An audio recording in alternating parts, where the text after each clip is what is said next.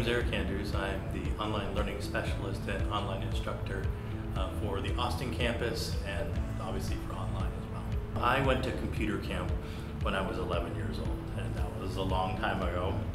And so computers have always just been a passion of mine. I ended up taking a public speaking class when I was in college, and it just sort of struck me as something like I really love being up here in front of people. I was provided an opportunity when I got out of college to teach computers to people. It was an opportunity to get paid for talking about something that I love. You see their life change. I mean, there's no equal to that.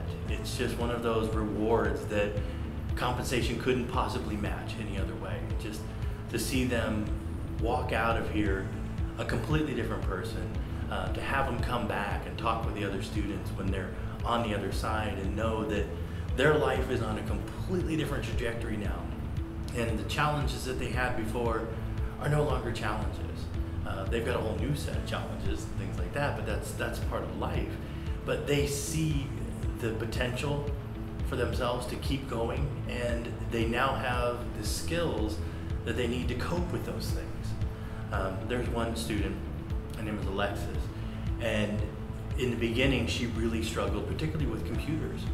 And she used to just say, "Mr. Andrews, I'm never gonna get this." And she was just frustrated. By the time she got close to the end of her program, probably 3 months from the end, she was the one standing behind the other students, helping them out, how to figure out what they needed to do in the software, how to cope with whatever they were challenging with.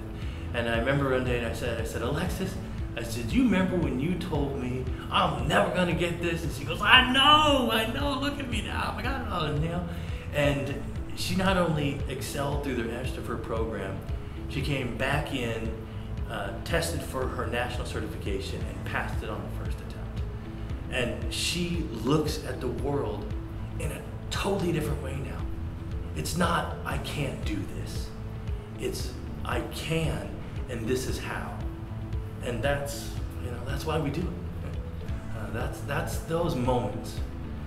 If you ask any of them, I'll say, what would you say to the students who are coming in?